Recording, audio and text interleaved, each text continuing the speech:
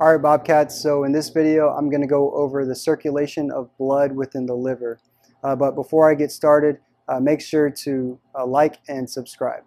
So the first thing that I want to point out is, first off, where it is that we're starting from and what we're trying to get to.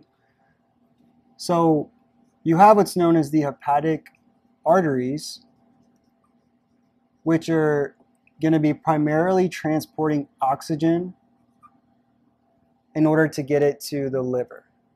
And then we also have something that's known as the hepatic portal vein, which is going to be transporting nutrients.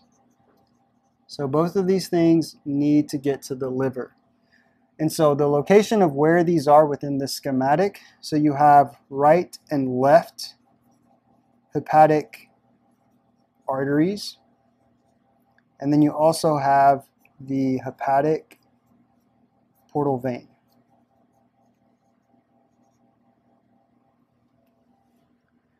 So where this blood will eventually get to within the heart is within the right atrium. And in order to get into the right atrium, you pass through what's known as the inferior vena cava.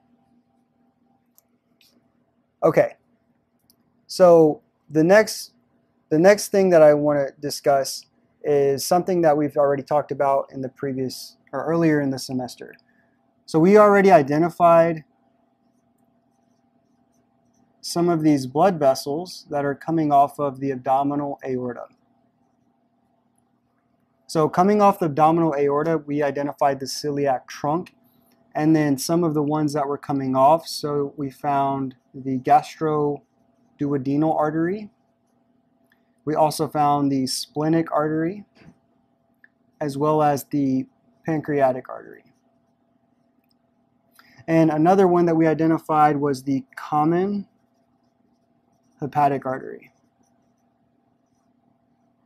So the first thing that we want to move on to is the branching of the common hepatic. So the common hepatic branches into the proper hepatic artery, and the proper hepatic is what will then go into the right and the left hepatic arteries. So we're now within the liver. So once we get into the liver, through the right and left hepatic arteries, we'll get to what's known as the portal triad. So the portal triad includes what's known as the portal arteriole. So a term used synonymously with portal arteriole is the interlobular artery. So you have the portal arteriole. So this is the point where we're getting oxygen here into the particular liver cells. But in order to get to the liver cells, we have to pass through what's known as the sinusoids. So we've identified the sinusoids on the liver microanatomy model. So within the sinusoids, we identified the hepatocytes, or those liver cells. So we're getting that oxygen to these hepatocytes for cellular respiration. Okay, so the next thing that we're moving on to is the hepatic portal vein and the absorption of the nutrients. So first off, coming off the abdominal aorta, I've already showed you what branches off from there.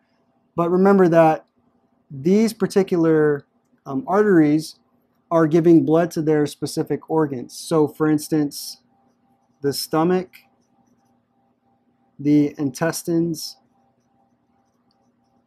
the pancreas, as well as the spleen. So all of these organs, they need their blood supply. Well, what primarily occurs here within the stomach and the intestines, we are absorbing the nutrients that are within our food. So we have to get those nutrients into the liver, because within those liver cells, this is where, for instance, so glycolysis and the production of glycogen, this is where a lot of these metabolic processes are going to occur. So how is it that we get it here to these hepatocytes? Well, you're giving the blood supply to all of these organs, and then they have to travel through their respective veins. So, for instance, like the splenic vein or one of the gastric veins. So they'll travel through their respective veins and then merge at a particular point. So they're merging at a particular point, which is known as the porta hepatis.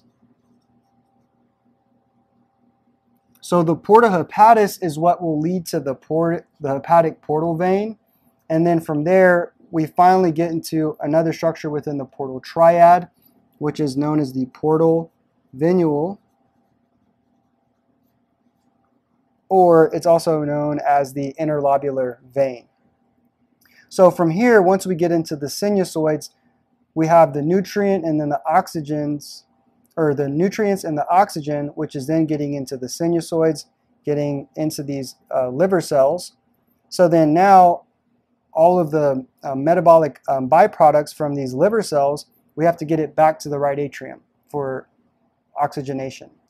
So what we travel through after the sinusoids is what we identified on the liver microanatomy model. So we identified the central vein. So we identified the central vein, and then from here, we then get into the right, left, and middle hepatic veins. And then from there, they'll converge where the inferior vena cava is, and then the blood gets dumped into the right atrium. Okay, so that's going to do it for this lecture.